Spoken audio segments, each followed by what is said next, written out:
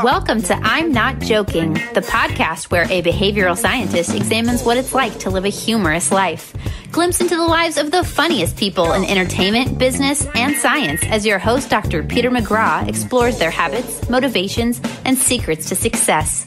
Get ready to fire up your brain and your funny bone. Now, here's your host. Welcome to I'm Not Joking, the podcast that looks at the lives of funny people. I'm Peter McGraw. Today's guest is Madison Shepard. Madison is a stand-up writer and actor. She's appeared on Comedy Central's The New Negroes. She's performed at SF Sketchfest, Broke LA, Laugh Riot, Girl Festival. And she studied acting at Los Angeles County High School for the Arts and the Royal Central School of Speech and Drama in London. Evidently, that cost a lot of money. It was very expensive. Madison is soon to release her debut EP, Goodnight Silver Lake. Yes. Welcome, Madison. Hi, thank you. So, Madison, if you weren't working... So I know you don't know this question. Okay. Because you didn't know the name of the podcast. I didn't. I'm sorry. You know what? Danielle Perez and I have been friends for years. She recommended you. I'm like, yes. We've been best friends for like 15 years. She recommended you, and I was like, yes. So yeah, we're even. We're great. If you weren't working as a stand-up writer or actor, what would you be doing? That's something that I think about a lot because I'm like, at what point do I just like throw in the towel? I'm not there yet today, but you know, something doesn't go. If I bomb tonight, I may be like, maybe I should go to school. The thought did pass my mind that maybe I would be like today, like a massage therapist. Okay. Because it's a shorter, I hate school and it's like a short amount of like studying to like become one. And so I think I would be, and you can make your own schedule and blah, blah, blah, blah, blah. Now, would you be one of these massage therapists who talk to their clients? No, but maybe happy endings. You know what I mean? That seems to be where the money is anyways, right? Like rub and tug, maybe. I don't know. I'll come to you or you'll come to me. Can I talk about that on here? This podcast does have an explicit rating. Great. So you're safe. Great. People have said much, much, much worse. So you're performing tonight. I am. This won't get released for a long time, but still, what are you doing tonight? Tonight they have a comedy show at the Kibitz Room, which is... You're doing Nicole Blaine's show. Yes, yeah. Nicole is a prior guest. Nicole's great. She is. I like her. I love her, yeah. Will you give her my best? I will, absolutely. With pleasure. So we'll get back to your massage therapy. Right. Legal or not. Let's legalize sex work. Have you done the Kibitz Room before? I've never done it before, but so I'm excited to do it tonight. Are you doing new material or are you doing strong material? Well, because I just did like an EP of basically it's 20 minutes. It's like 2 showcase sets, like the kind of the 2 that I generally do in Los Angeles. I am doing one chunk that is on that album and then stuff that I was working on prior to putting that set list together for the album. So it's newer. I'm the type of person who will sit on material for a while and just like run the fuck out of it. There is newer material in the sense that it was written in the last like 8 months. Okay. So I only asked that because the particular night I was there, which I couldn't tell you if it was a regular night or not, had, I think, a fairly set of accomplished comedians come through. Cameron Esposito's on this one tonight. Oh, that's fun. Yeah. But they were doing a lot. I felt like they were doing a lot of new stuff. Some people doing some really like half-baked ideas, premise type stuff. Oh, that's fun. I love a workout room. Well, the problem was the audience wasn't picking up what they were putting down. Yeah, that could be a problem. And so it was funny because it's like comedian after comedian came up and faltered, let's say. And, you know, and then turned the room against them by complaining about the audience. Yes. Which, you know, I think that happens in LA more than in other places. Yeah. And, but it was really fascinating. So I wish I could remember the gentleman's name who finished. He's a comic from Memphis. Okay. Just a you know, he was great. You know, he just comes up there and crushes it. Yeah. You know, and it was such an interesting experience where like everybody was like, all right, folks. Okay, folks. What's wrong? All this stuff. And then this dude just gets up all shucks and just Does told material? A story about a porcupine living in his house. Wow. And killed. Yeah. And you're like, I'm not sure. Yeah. I think people are quick to... It didn't help me sitting in the front with my arms crossed. Sure, I'm sure. Analyzing jokes as a scientist. Sure. But I feel like oftentimes people will like shit on the audience, but it's like we also have to take... I always think it's like 3 or 4 things, right? It's me. It's something in my timing. My timing might be off. My delivery might be off. My energy might be off. Whatever. For the room, it might be too big, too little, too slow, too this, It could literally be the audience. Yeah, of course. You know what I mean? That is a fact. They may just not like what you're doing, or they might be sick of sitting in traffic, whatever.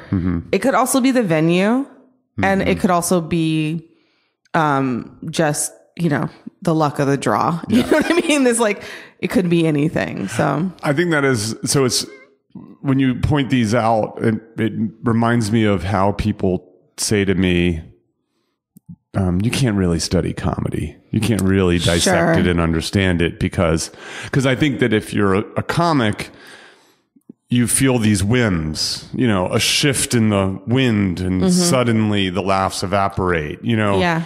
And so as a result, it feels, you know, a lot more ephemeral, a little bit more magical, uncertain, random, and so on. Although, and of course, my response is that science is really good at filtering out systematic, random, and finding a signal in the noise. Yeah. In order to try to answer some questions. People, there is magic in performance in general, I think, just because it is, the nature of it is like to channel something otherworldly and then to like bring that through yourself and then like put it out into the world. There is something there that we can't quite explain, but honestly, jokes are pretty mathematical. And like, if you hit your timing is mathematical. And I think you can say kind of anything. It could be like a plain sentence, but if you time it correctly, you make a joke out of it. So I think it's comics trying to like big themselves to be like, oh, it's the magic. You can't study it. No, you probably can. Yeah. And people should. Stand-up is relatively new. You know what I mean? As like an art form, like, of course, why not study it? Yes. We see eye to eye. Yes. And systemize it. And I will get off this. I will die on this hill, but I don't really want to, which is, I just don't think, maybe you can convince me otherwise, that critiquing the audience for not laughing is in any way a good strategy. Oh, it's like when you're fucking someone and you're like, why aren't you coming? Why aren't you coming? And it's like, what are you doing to engender that? You know, sorry, I just bumped the mic with my mouth. But yeah, you can't like shout at somebody to come when you're, come on. You have to figure out a different way. Madison, don't quit being a stand-up just yet. Okay, I won't. Because that's the kind of, I would, so I don't think I would come up with that analogy, in part because as a professor, I probably can't go that off color. Sure. But secondly, I don't think I could come up with that analogy that quickly. Oh. In order for the comic effect of it all. Okay. So, well, thank you. I like it. So I was doing a little bit of research on you, admittedly not enough. That's fine. There's not a lot out there. But you have a joke, or you made a comment in one of your videos about being raised by a white mom in the hood. Yes, that's true. Yes. So tell me about your white mom and your hood. I mean, okay. What's the story? So my mom, she's very nice lady. You know what? She's not with us, which is a joke from my actors. Like, she's not with us, but don't worry. She's not dead. We could just talk about her. But she'll probably listen to this. Does she have a Google alert set up for your name? I'm sure. She loves me and is like very incredibly supportive. So Hi, Madison's mom. Hi, Molly. Molly Louise. My mom, my parents met doing a show.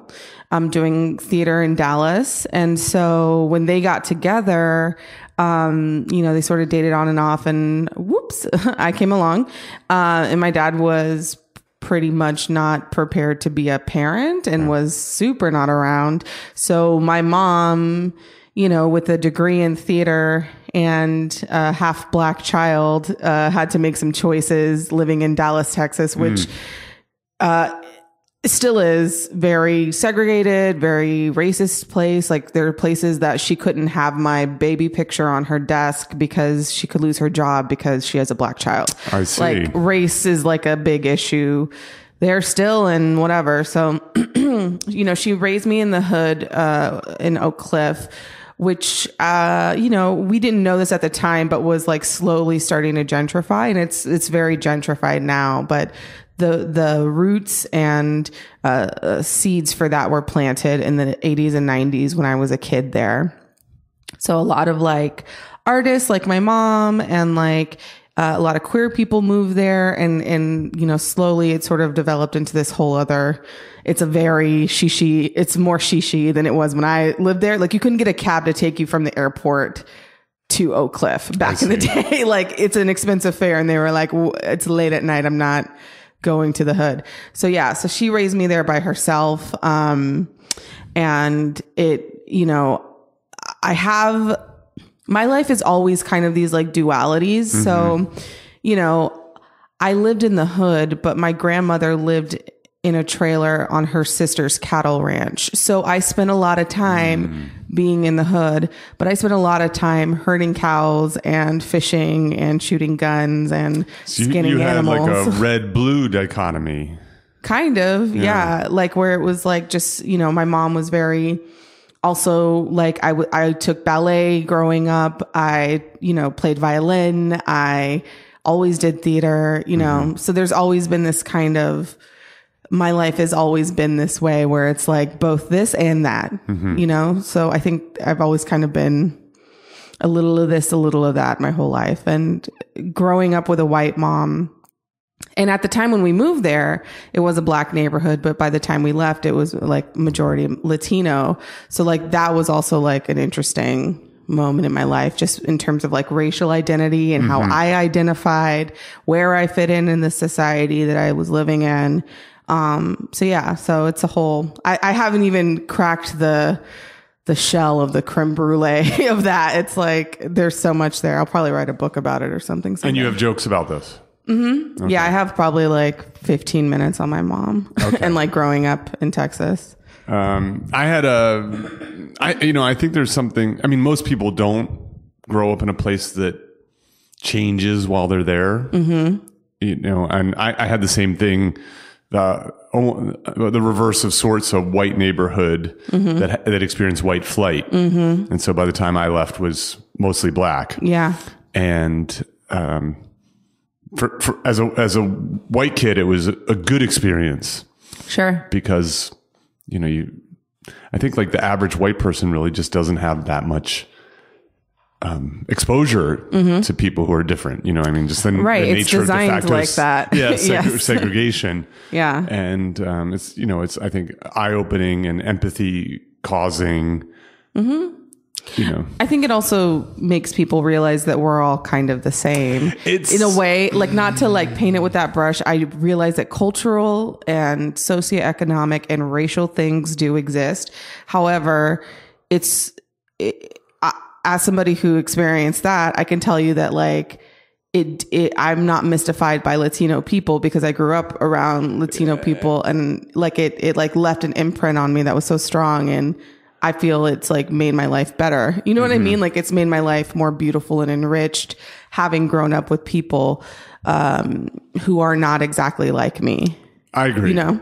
Well, I think the way scientists would talk about this. So I think this gets discussed mostly when it comes to gender, is that we tend to focus on differences, how men and women are different, for example. Yeah. But if you were to plot whatever the things that you're measuring in terms of differences, you see two bell-shaped curves, you know, with some people far on one side, far on the other side, most people in the middle.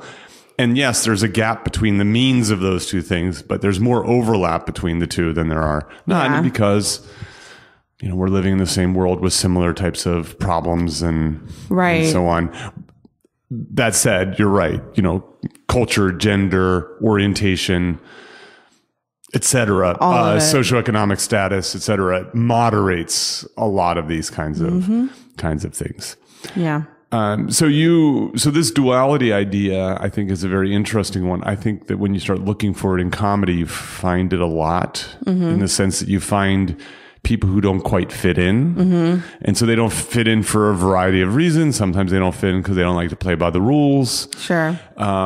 But another way they don't fit in is they're just a little, you know, it's a common comedy trope, right? Fish out of water, right? You know, Freaky Friday, right? Let's just make the daughter the mom and the mom the daughter, and comedy ensues, you know, in that sense. And so you were sort of living, I don't want to say your life is a comedy trope. No, because I haven't, you know, but, you know, trading places, you know, it just goes on, you know, you can find this everywhere. And so, you know, the kid who's fishing and hunting on the weekends and hanging out in this gentrifying neighborhood on the weekdays and vice versa. Yeah. You know, I would say that's definitely true. A lot of comics are outsiders in some way. That's how you get to kind of have the overview, which I think is like good and bad. It's hard sometimes when you have to have like a strong POV on something, when you're like, but like for me, you know, again, I'm mixed. So I'm black and I'm white, but I've been with my rich cousins and I've been at the trailer and I've lived without electricity and I've,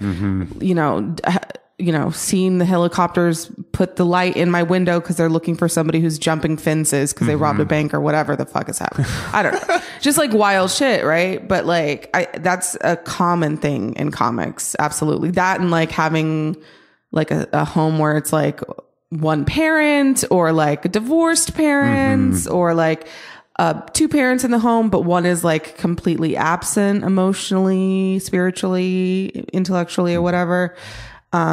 That's something that we all share. Yeah, I think it's kind of, it's like this idea of perspective changing. You know, comics don't create laughs by, how do I say this? Like, without being provocative. Yeah. And so having having a different perspective that they can make in some way okay, you know, or they have the same perspective, but they find a way to make it a bit agonizing. And some, you know, in some sense, there has to be something that's there. And I get a kick out of watching comics who do this. You know, everybody thinks X, I'm going to say Y, and I'm going to, you know, I'm smart enough and I'm likable enough and I'm everything enough to create laughs out of this thing that is at first blush not the right thing to be saying, not the normal thing to be saying, not the normal perspective. And so, love it. Do you have a particular joke that sort of feels like that you're essentially making an argument for something that the average person in the audience at first blush wouldn't agree with? Oh, to like change somebody's mind? Yeah, well, I think my guess is probably to get a laugh first, but oh God, I love misdirects. I like, or things that are like, okay. So I have a joke right now that is going to be on the EP that is about nu metal and how much I loved nu metal as a preteen. And I'd like go through all the examples of like why I loved it and who I was at the time. Okay. So you're going to have to help this guy. So I know So new metal. I know heavy metal. Okay, so new metal happened in 95, 96 when Korn released their debut album. Okay, I was heading into grad school, so those years are I'm sure a cultural blur for me. That's fine. So like it's just like heavy metal and hip hop together. I It's see. Korn, Okay. it's Limp Bizkit, it's yes. Linkin Park, it's okay. you know, these kind of bands. So that's new metal. Yes. I know the I didn't know what they were. Yes, that's the name of the I know those guys. I mean, System of a Down, Slipknot, all of these kind of bands are. I dusted metal. off a System of the Down song recently. Love System of a Down. What's the song? The one about the guy who kissed his mother goodbye and Chop Suey? No, I don't think that's it. I think it's System of the Down. Maybe I'm misremembering it. They were really into rhyming. It's Youth of a Nation. Is that not System of the Down? I don't know. Don't make me sing the chorus. Okay, that's fine. I'll put it in the exhibits if I can find it. Okay. All right. I'm sorry. Okay. So I didn't mean to interrupt because I just, so new metal. New metal. Yeah. And, you know, I think one of the things that I like to say things that are shocking, but also true, but all like kind of, you didn't think I was going to go there. So I'm like, you know, I used to cut, you know, the crotches out of pantyhose and wear it as a shirt and like all this other stuff. It's hard to explain it, but I'll try it. But then, you know, the end of the like real like punch of it is like, you know, I just was very angry and opinionated for somebody who hadn't been raped yet, you know, which is like true and accurate and probably true of a lot of women in the audience and men too. That's not to say that, you know, whatever. So like, I don't know if that's what you're asking for, but I like that kind of stuff for me, where it's like, I'm saying something very true and it happens and it's like, just like a little flash of like, boom. Like, I just had it when you said that. you know what I mean? Mm-hmm. Okay. I don't know. I love a misdirect. I try to do them more. I'm trying to think of more. Oh, wait. You can cut all of this. This is the joke. I don't edit, so great. Okay. Well, so I had this joke about, you know, my boyfriend, my ex-boyfriend blocked me on social media, which is hard because how can I ask him to move out of my apartment? That's probably like my favorite one, but it's a fun one. It's quicker. It didn't bring up rape, but you know, there you go. Yeah, that's a fun one. Yeah, I like that that's kind of one. stuff. That seems like the kind of joke that you can build out in a bunch of different ways. I did. I like that kind of, because it's an in. Yeah, it's just like, it's a breakup joke. It's letting you know this man still lives at my house. You know, the next beat of that is like, I love true crime, but it's a problem because I have this man sleeping on my couch because I keep thinking I'm going to see him stand over me with a knife and just watch him still not have enough commitment to take my life, you know? Like, it's that, it like kind of goes on like that. Like that was a lot of fun and painful to write. Was there a kernel of truth to that story about him not moving out? Yeah, he and lived the blocking. Yeah, I was nervous and I love true crime. And yeah, he did want to commit to me. That was a problem. That was the only part that was a lie about that. I see. Yeah. Right. Yeah, I think that idea, like, you know, people talk a lot about truth in comedy. And I think that the issue is like, that's half right. Right. I think the issue, you know, when people say, oh, it's funny because it's true, it's actually really not the right way to think about truthfulness in comedy. I think the way to think about it is with regard to authenticity in comedy. That is that the things that you don't want to talk about are the things that are often funny. You know, so a truthful story of going to 7-Eleven and buying a pack of cigarettes is not funny, even though you could be perfectly accurate with it. It's the thing that happened and is real that you go, I really don't want to talk about that. That's the thing that I think often makes good comedy fodder. The things that's embarrassing, the things painful. Yes, indeed. Yeah. All right, so we're gonna pass on this massage therapist stuff. I really hope you don't give up comedy just quite yet. Yeah.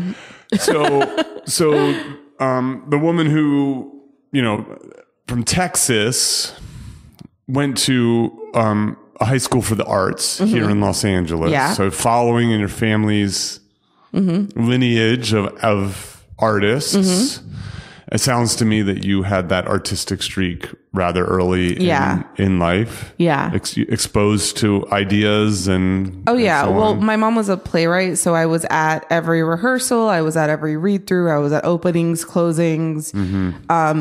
I was around a lot of theater and theater makers growing up. And so, yeah, I mean, I don't think I had a choice but to turn into an artist myself. I see. I mean, maybe I could have, but I don't think that that's how I was groomed. I think I was kind of groomed into being one as well, which is fine. Okay. Yeah. I mean, look, you have one life. You might as well do something interesting with it. I suppose, yeah. Could use with some more money, though. I'll tell you that much. Well, I just was having this conversation. I have a bit of a love affair with Los Angeles. And one of the things that I like about this city and other cities like it, the one coming to mind is Dubai. Okay. I spent some time in Dubai teaching there. And I like the same thing about those places. It's the place that people go to pursue their dreams. Yeah. As imperfect as those dreams may be. And the person I was discussing it with, she said, "Oh, I think it's just kind of sad, all these people coming here and failing." And of course, and the answer is, well, yeah, of course. I mean, that's unfortunate. Sure. And yeah, plenty of them fail because, it's a big funnel and few spots and so on. But I credit folks for that type of optimism, that type of risk, and Belief in yourself too. Exactly. And giving yourself a chance, as imperfect as the context in the situation may be. And frankly, sometimes given how overmatched some people are at it, that they may be unskilled and unaware, but yet that optimism, I find it uplifting. I find it inspiring. Yeah. It's beautiful and it's also tragic. Yes. In some ways, it can be very tragic.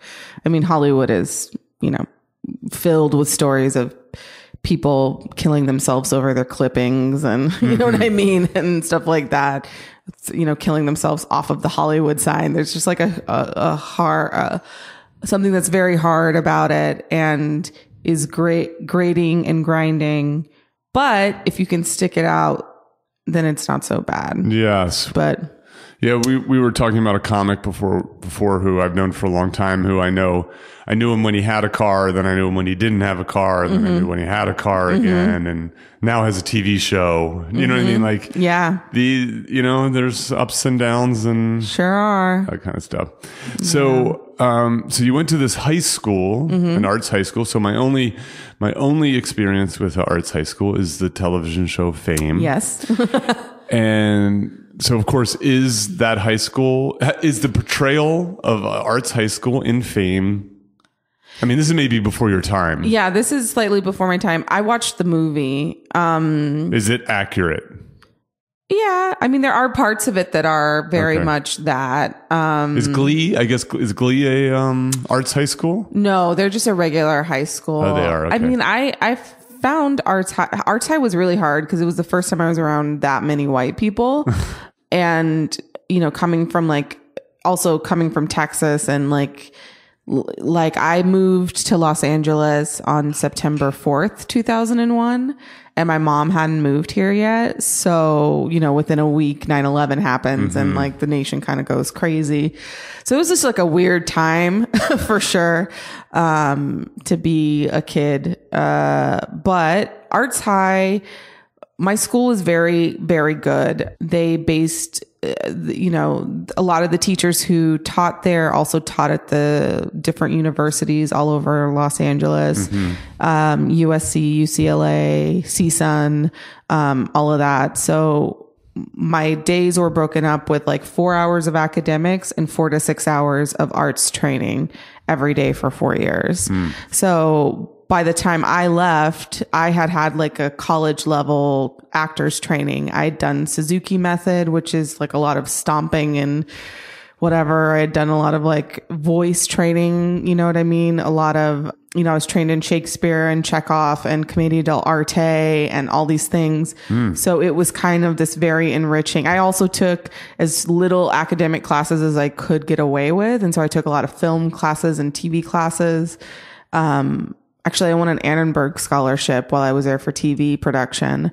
So I really thrived. I hate school, but I did like the arts education. Like I loved it. It was hard and challenging and unfair a lot, but why so? You know, there's just like there's class issues. You know, we were living in hotels, me and my mom, and until I was like a junior. At the end of junior year, we got like our first like permanent address in Los Angeles. But before that, we were living in like roach motels all over the city. And so having to move around a lot. Also, like there were times when I was the only person employed in the household. And I was also a high school student and working part-time. And so that was tricky often. And so, you know, I would, you know, be like, you know, the highlight of my weekend was eating moon pies or some dumb shit. And then I'd be sitting next to somebody who's like, well, we took my boyfriend's helicopter to you know? So there was just like a huge, it was hard in that way. And I think that, and this is still true for artists, I think that if you're not having to worry about the day-to-day problems of like, where am I going to sleep? Where am I going to eat? Where am I going to bathe? Do I have enough money to support myself? Blah, blah, blah. If you are financially stable, you don't have these added pressures on you, right? And that takes away time from creating art, from getting better, from getting stronger in your chosen field. So I felt like a lot of the kids who were more well off and frankly well connected in the industry, some of them were at the Emmys last night. You know, those kids had a different career trajectory than like someone like me who's coming from like I'm not coming from a deficit, but I'm coming from a lower place. You know what I mean? Financially. So that I felt was a huge struggle in my training. And, it still can, you know, class still is a big issue for me. Yeah, I agree. When you said unfair, I wasn't sure where it was originating from, but I completely agree. As a kid, you don't understand this, right? Sure. Yeah. As an adult, I still kind of don't. Well, I think, you know, to reflect back, you know, what you're saying is, I think we have a tendency to sort of romanticize the struggle of art, sport, science, business, etc. But when you really take a good hard look at it, it's the lack of constraints that are more beneficial than the presence of constraints. Generally the case, right? So if you're well rested, if you're well nourished, if you're healthy, if you're free of worry and anxiety, that leads to more creativity than the opposite. Yeah. I forget where I saw this, and I can't remember if it was, I'm thinking about professional sport, but if it was basketball or football, it might have even been football. You know, we have this tendency to think about like football players coming from really underprivileged backgrounds, in part because most football players are black, in the professional ranks especially. However, I think someone did an analysis and finds that a surprising amount of them come from more middle-class kinds of families. Interesting. And you start to unpack that and you go, okay, well, why would that be the case? And you're like, well, middle-class families have more resources, you know, and so you can dedicate more time to the sport because you don't have to get a job. Exactly. You can hang out after school. And a game that is built on being highly physical and athletic, you benefit from eating better and having better coaching and better facilities and all these kinds of things. And so, you know, if it's present there, I don't see why it wouldn't be present in the arts. Yeah. And then the second one, which I think you're absolutely right about, is the role of parents. And so not only, right, like, so, you know, I'm getting old enough now where I'm starting to see the kids of famous people. Yes. in the arts and entertainment, you know. And so now they may not always be as good as the parent, you know what I mean? But they're there. Yeah. And, you know, it's like the parent is able to open doors for them, make introductions, the brand name. And then also the parent is just there to cut a learning curve, you know, and plus the resources that these wealthy parents have. Right. Better training, more opportunity. You don't have to go bag groceries down at the supermarket. Right. And so on. Exactly. I mean, I tweeted this over the weekend rather saltily, but like, I kind of can't take your Emmy bid seriously if you've never had to pay your own rent. You know what I mean? If mom and dad have always paid your rent and you've never had to like worry at the 27th of the month, like, ooh, am I going to do it? Do I have to choose between gas and food? I can't relate, you know? But maybe that's just me. So okay. So, well, this is an interesting question. So how much should the art be judged by the advantages or disadvantages of the artist? I mean, I think we do have a tendency to really enjoy the stories associated, you know, so, you know, on my Twitter feed, you know, whenever like a famous person's name pops up, I'm always worried they're dead, but sometimes it's just their birthday. So today was Bruce Springsteen's birthday. Oh, okay. So he didn't die. He did not die. Got it. He's 70 and, you know, he's strong like a horse or an ox or whatever the saying is. Any case, you know, that's a guy who, you know, came from pain. Like his, you know, it's a nice story of his music coming from pain and, you know, and so on. And so that enhances the story associated with it. But no one gives a shit that his music came from pain if his music's not very good. Sure. So I'm curious about that. Like, I guess it's an added, right? It's a nice added element to watching or listening.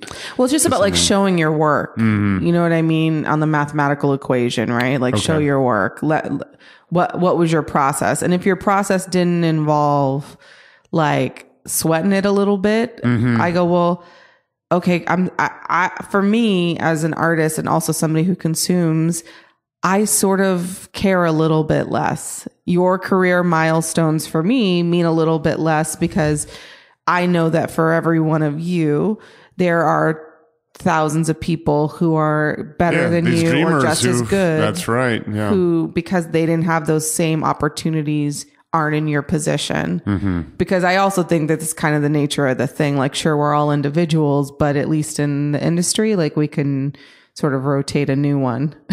Every so often. Yeah. Like, there's like a quote from Tu Wong Fu, Thanks for Everything, Julie Newmar, was like, it's about sex, but it's like anytime one of the lights go out on Broadway, you can just unscrew the light bulb and screw a new one back in. I think it's like that kind of in a way. I see. Yeah, but that's me. I'm very focused on class. Given your background, that clearly makes good sense. And obviously it's finding its way into your work. Slowly I'm starting to, I have a lot of, I think also I should say, I have a lot of shame and weird feelings about being poor and having to lie about that and covering up that.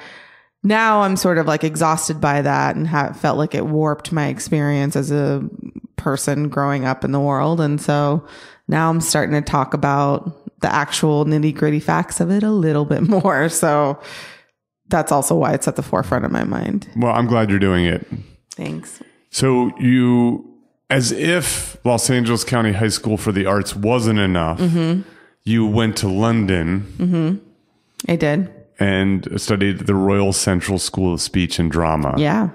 Tell me why. And then did this have a magnifying effect? I mean, having London is one of those places. It's, you know, expensive, great international city, diverse, but also one that's very very class focused. Yeah. So tell me a little bit about that.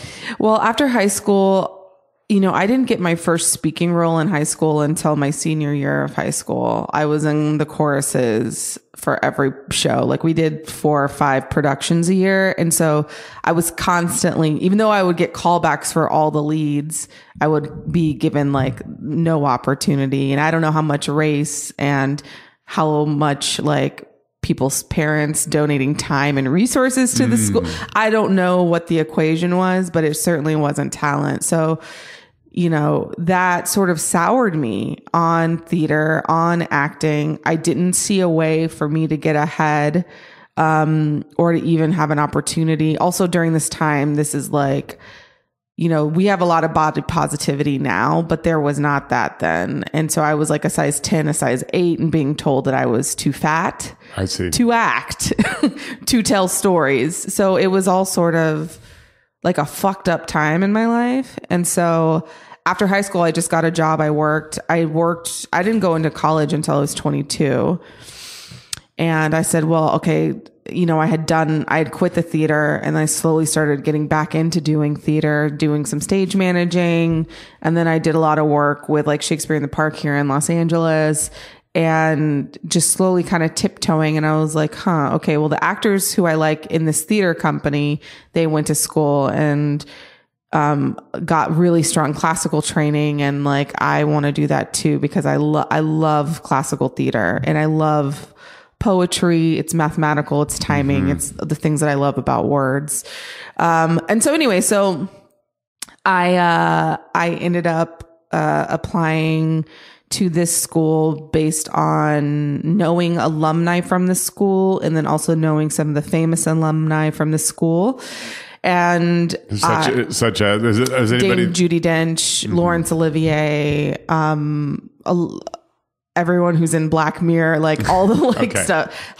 Dude, many people who I went to school with are in Harlots and all the, you know, all this other stuff. So I went, it should have been a red flag during the callback when they were like, but how are you going to pay for school? Can you tell us what your financial like plan is during the callback for the school? So I basically got loans for education, but not for living. So I was going to have to work, and I did work, and my mom was supplementing that. And then my stepdad lost his job, and so they stopped sending me money.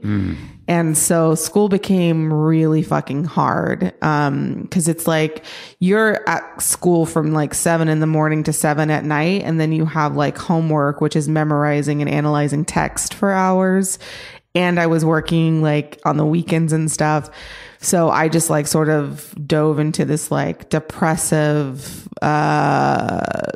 tailspin of like eating disorders and fucking horrible men. And at the end of the first year, I just left school. Okay. So I stayed, but then I did end up leaving. But then I came to Los Angeles, back home, picked up the pieces, and I did classical theater here. I ran a company. I wrote plays, and I was fulfilled for that for a time. And yeah, and that's sort of what leads, you know, that's the precursor to me starting comedy. Okay. So at that point, after having kind of like a failed classical theater, I guess, acting career, if you will, and dropping out of college, then a couple of years later, I'm a stand-up.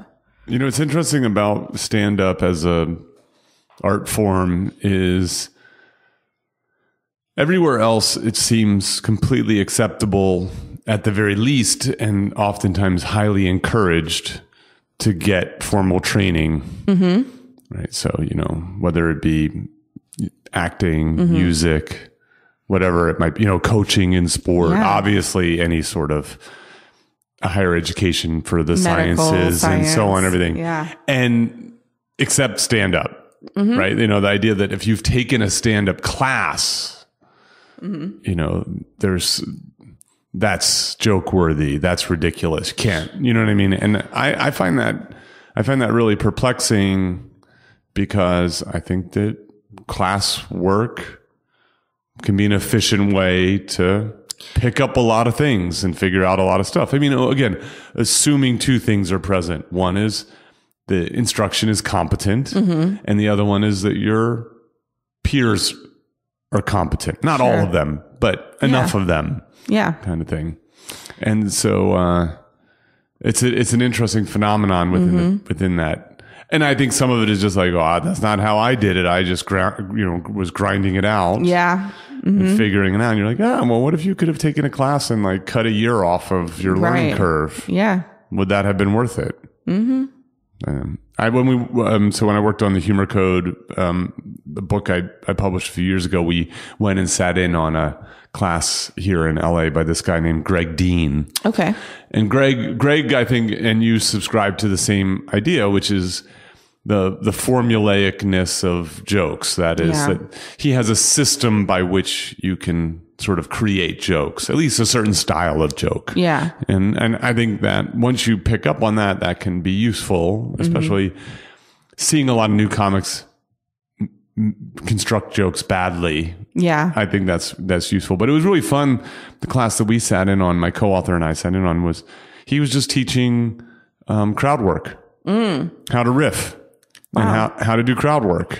And that's interesting. And yeah, I thought that was, you can learn how to do crowd work in a lot of different ways, watching other comics, trying and failing, experimenting and so on. And he had some standard lessons. And then in class, people got up and got to do crowd work. And then they got feedback on their crowd work. Interesting. From him and from the crowd, which I thought was kind of fun. That's cool. Yeah. Yeah. I'm the kind of person who would want to take a class. I mean, I did take a class. Okay. I obviously, even though I hate school, So why? So this is the third time this has come up. Yeah. Hating school. Yes. So we should talk about it. I talk too much. I'm distracting in class. I get bored easily. But I love school and I have all those same things. Yeah. I got in a lot of trouble all the time for talking too much and distracting other people and being the class clown and that kind of stuff. I see.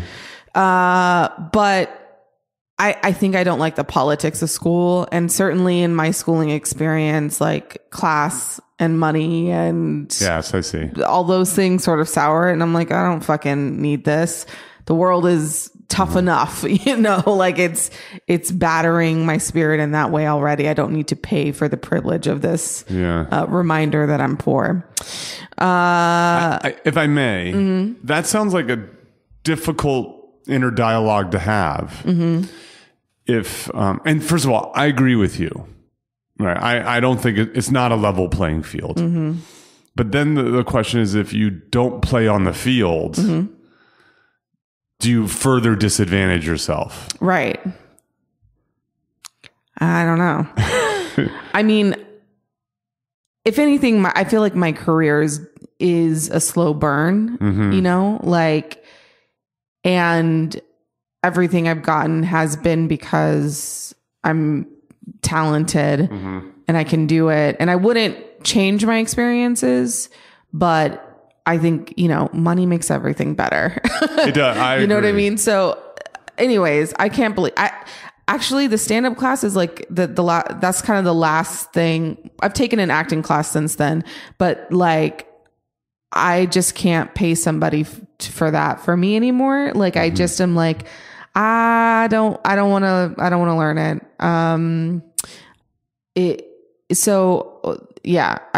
I just am very much like, I get disheartened by the experience, and maybe I would benefit better from one-on-one tutoring on something if I were to go back to school, but like, or vocational training. I don't know. Well, there's an alternative model, I think. And well, okay, so let's see. Let's just talk this through for a moment. Sure. Because I think there are two other ways to think about all of this stuff. This is, I think, in general, not just specific for you. Sure. So one is the apprentice model. Yeah. So I think I am a big fan of an apprentice model of learning. I think that it's alive and well in the sciences. So at least it's a hybrid model. So if you go get a PhD at a research university in an area, in the social natural sciences, you're going to take some coursework and you're going to get brutalized by it. It's just the nature of that thing. But you'll also be working usually, closely with more senior people. At first doing the kind of grunt work similar to being a apprentice in, up as a plumber, for example. Yeah. And then as you get more and more experience and skill and show that you can do it, you get asked and have the opportunity to do more challenging, more creative kind of work until one day your mentor places his or her hand on your shoulder and says, you got it. You can go do this on your own, grasshopper. Right? Like that kind of thing. So that, I don't know if, I don't know how easy or hard it is to find a mentor in the arts. Yeah. The other way to do it, I think, is to piece it together. Yeah. And the beautiful thing now is, all the knowledge is out there and accessible. Very much so. So then it's a matter of, can you curate it? Mm-hmm. And then do you have the discipline to systematize consuming it? Yes. Coursera classes, Khan Academy classes, YouTube, books, podcasts. I mean, meetups, etc. There's so much. I mean, yes. I wish that I had known more about that as a possibility, but I did teach myself about stand-up that way. I worked day jobs where I could have headphones in all day and I would just binge all of these podcasts, listening to comics talk about comedy. And this is true of a lot of comics of my generation. And then in this period of time, there's been a slew of books written by female comics. And so I've pretty much have listened to all of those as well. And I feel like my friend Crystal Adams, who has a podcast called Too Sensitive for Comedy, she talks about this, but kind of podcasts are the mentor now, that's all of our mentors. So there isn't really apprenticeship or mentorship. There might've been a time when somebody would be like, oh, you funny comic, come open for me on the road. But that really doesn't happen as much anymore. Yeah. Cause these openers are in the towns and so on. It's more cost effective. Yeah. So what are, so this is usually my last question, but it seems like I should ask it now, which is, what are those things that you are listening to, reading, or watching that are really, really good? Okay. So the book that I probably have listened to the most, because I could read a book, but I also drive Lyft, so I listen to stuff and I do and whatever. So the book that I've listened to repeatedly is Joan Rivers' Intertalking. Mm-hmm. Love that book. Wait, what's it called? What is it again? Joan Rivers' Intertalking. Okay. That's her first book. It's about the period of time of when just before she's starting stand up to when she does Carson. Okay. And it kind of shows her life. And I really love that book. I recommend it for anybody who's female identified or queer to listen to that book as a good one. I really loved Whitney Cummings' book. Which I think is called Everything is Fine, but I could be wrong. Okay. I love that one. And Miss Pat's book I thought was also good. Miss Pat's book was called Rabbit, and that's about her life as a teenage mother drug dealer who then turned it around and became a national headlining comic, and how to deal with NBC and a TV show and all this other stuff. But it was just very interesting. And I have to imagine inspiring given your background. Yeah. Yeah. And Tiffany Haddish's book as well. Oh yeah. I'm reading that right now. Black Unicorn. That is a little bit harder for me to get through sometimes because it's, it just is. It's difficult. Why so? Tell me why. I'm about 2/3 of the way through it. Oh, just just the day-to-day, the real nitty-gritty of what it's like to grow up poor and without, her situation was definitely worse than mine. Mm-hmm. But when she explains the stuff that happens with her mom and her mom being, brain injured and that kind of stuff, that's the stuff that kind of gets me a little bit. And so that's just hard. Painful. Yeah. It's very painful for me to listen to, but talk about authenticity. Mm-hmm. That's on display in that book. Yes, it's great. And also she's somebody who, you know, her career will probably look like mine, or I hope, which is like, we all knew who she was, you know what I mean, in comedy. And then now all of a sudden she's a household name. Her face is on billboards and stuff like that. So I looked at people like her and I'm like, she's not mentoring me directly. I met her. I know of her obviously, but like, I look to her as a mentor. I look to Whitney Cummings as a mentor. I look to Joan Rivers as a mentor, Miss Pat as a mentor. Cristela Alonso, her book is coming out later this year and it's going to be in English and Spanish. And I can't wait to read that, you know, because I relate to Cristela's story so much as well. So, you know, I look to these women to see like what they've accomplished and where they've come from and kind of like, you know, just you get on with it. You know, it's very powerful stuff. You know, it's interesting to hear this list of books because I think, with the exception of Joan Rivers and you know, there weren't many resources if you were a young female comic. You know, in terms of looking for the inside information about this and seeing like, oh, wow, you know, we come from similar places and so on. It's there. Yeah, finding the similarities between us all. Indeed. Okay. A few other things I want to chat about. So, do you have your notebook with you? So this is a change. I recently switched from notebook to digital. You did. I did. So tell me, I'm an analog guy.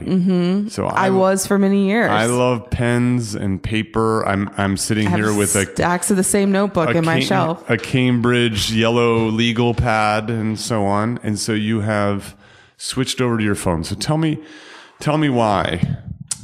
I did it in preparation for the album to get everything ready for that. It was just, also I was just like, I'm concerned that if I'm going to lose these, you know what I mean? If I'm going to keep them forever or what, I don't know what's going to happen to them, but digitally, I also keep like, I guess I should say I keep all my like, cause I do a lot of submission for like writing jobs and stuff. And so I keep all my like scraps and notes for writing packets in my Google Drive. I see. And I can pretty much call upon any of them from the last 5 years and pull from them if I need like I'm like, okay, I need a plug and play joke. I just need the beginning and the middle and I can just fix it. You know what I mean? Like with the subject or whatever. Okay. Or do I have a joke about this person? I think I do. I remember writing a joke about this person. I have it in my Google Drive. So I was like, I should do that with my other jokes. I see. So then it's just easier for me to like recall them, pull them up or whatever. And the permanency. Yeah. God forbid there's a fire or something like that kind of thing. I keep toting around all this shit like from apartment to apartment, but it's like, this could be digital. Yes. You know, there's these, it's more of a European phenomenon than it is a U.S. phenomenon at this point, this idea of digital nomadship. So these are people who either sell everything they own or stick it in storage somewhere. Sure. And then live in the world with a bag, a laptop, and a phone. Yeah. And, you know, when it's winter in Europe, they go to Bali, and when it's summer, they go to Berlin, you know, or Stockholm, and you know, they're working, you know, the digital part of the nomadship is important, right? Sure. So they're working and they can work anywhere, so to speak, as long as they have internet access. Yeah.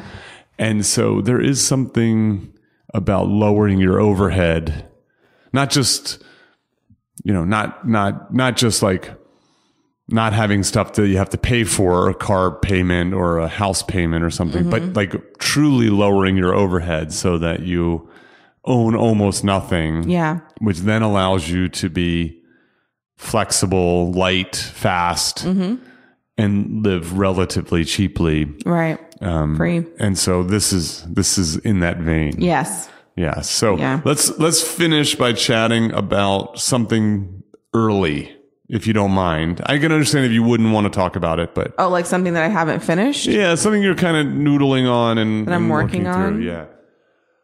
She's scrolling through her phone right now. I am scrolling through my phone. Yes.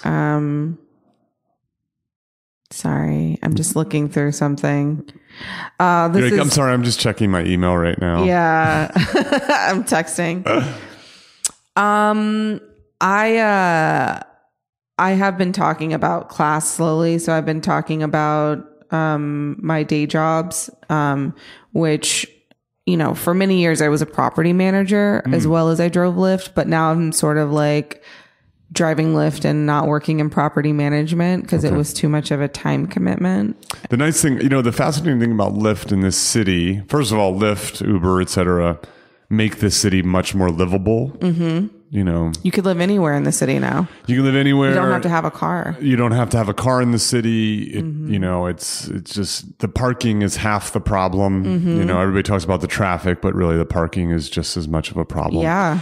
And so, and then the other beautiful thing is it fits perfectly for the aspiring entertainer. Yeah. Right. You work when you want to work. You can turn it off once you get an audition. You know, it's freeing in that sense. I mean, look, I'm not suggesting it's great work. No, but if I could be doing something else, I would. Sure. But it's certainly, it's going to change come January though, because the government's making it so that we're not 1099 employees. We're not, what's the word I'm looking for? We have to be employees now. Oh, I didn't know that. So I don't know how that's going to change Lyft and Uber, but for the moment, until then, I'll worry about that then. Yes. So I've just been talking about like this, like work stuff and like this idea that somebody recently, somebody who I respected, sat me down and spoke about myself and another comedian and was like, this person is so fun on stage. What, are you having fun? Do you have fun when you're performing? I'm like, that person owns a home. You know what I mean? Like, I am housing and food insecure. So sorry if I'm not like, you know, bright-eyed, bushy-tailed every time I go on stage. And they're like, well, and I'm like, I get that it's like, again, class has just been coming up a lot for me lately. And it's like, I literally don't have money, you know, like I am like putting things off because I'm like, I can't afford it. I'm like, you know, living in a scarce moment in my life. And so it's difficult to be, and also that's kind of not the comedy that I do. I'm not like fun, you know, your best friend at the party. I'm kind of like your shitty, mean coworker. You know what I mean? Like a little bit, but, so yeah, so I have like 2 notes in here. I should combine them into one, but what did you want to know about these kind of I don't know. I just pieces? I think it's fun. So my bias is I'm actually less interested in the final joke and more interested in the premise and development. So it sounds like your premise is about this idea of why I'm not fun. Why you're not fun. Yeah, and it's because I work 2 jobs. I mean, the start of the chunk, I'm building it out right now, but it's like I drive Lyft and I'm a property manager and I drive Lyft for a living because I love a white woman in crisis, you know, and then it goes on to talk about this horrible tenant I had. And then, so now the second half, I'm trying to figure out the best Lyft story to plug into it right, to kind of balance it out. But it's, so my process, and these jokes are kind of an offshoot of this idea on the premise, but I mean, you can scroll through it, but fascinating. I like have a list of like why I'm not fun. I go through like, I have like mental diarrhea. I have a mental breakdown on the page.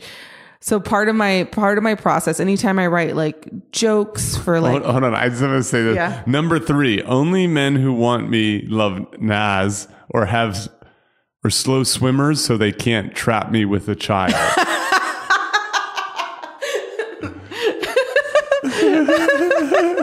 That's really very funny. That's dumb as shit. I just like that those 2 things together in the same.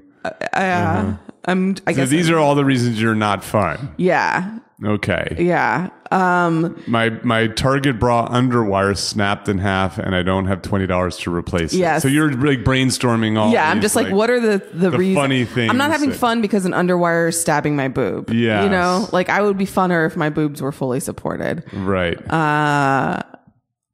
But then, so I have that, but then I keep like trying to like crack the premise. So I'll like start a thought.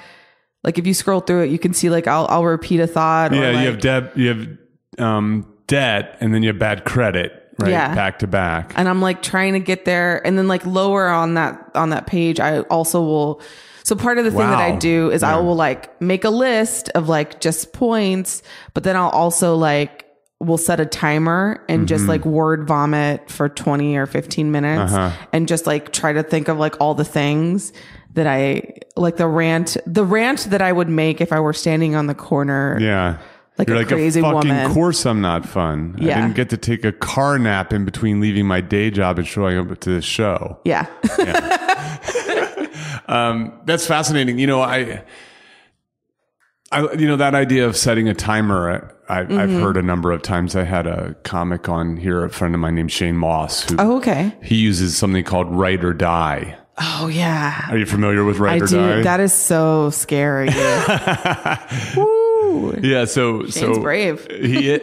Shane's a good joke writer, and he's committed to doing it. Yeah, he believes in that. Lose it. Yeah, well, there's these different levels. So for the listener, Write or Die is a website. You can go and use this program, and you set a timer and you set a word count that you're trying to hit.